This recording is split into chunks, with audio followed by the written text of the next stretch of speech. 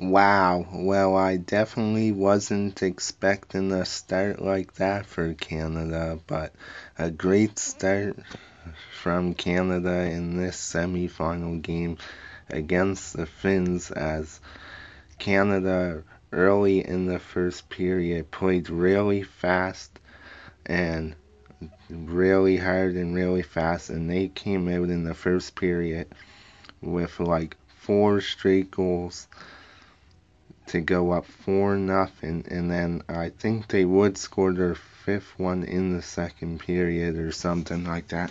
But Canada just came out dominating really quick and fast, and I knew this was going to be a good game too, because obviously last year Canada with all uh,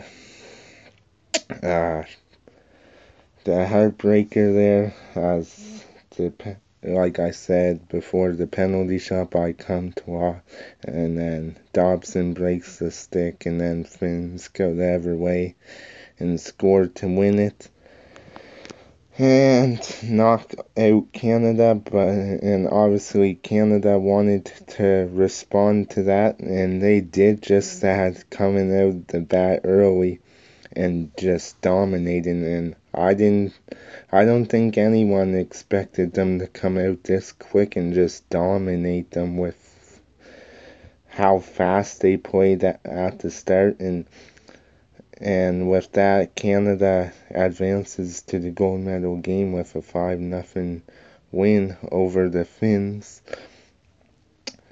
And how Canada played against Finland, that's how they will have to play in this gold medal game, because chances are they're gonna go up against a really strong team here. So though Canada is gonna be going up against Russia in the gold medal game, and as we all know, they lost to Russia 6-0.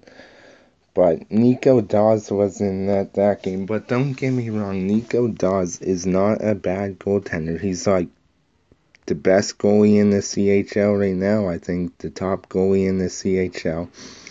He just didn't really have a good game that night.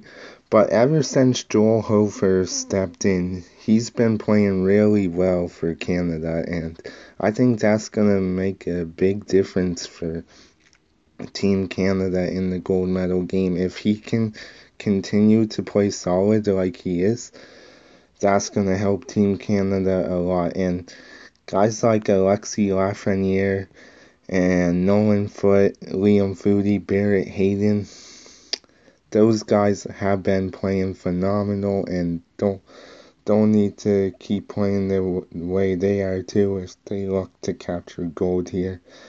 So yeah, Canada off to the gold medal game against Russia with a 5-0 win over Finland. Let me know what you guys thought about the game, and I'll see you guys in the next video. So once again, Canada facing off against Russia for gold at the 2020 World Junior Championships. Thank you guys, and I'll see you in the next one.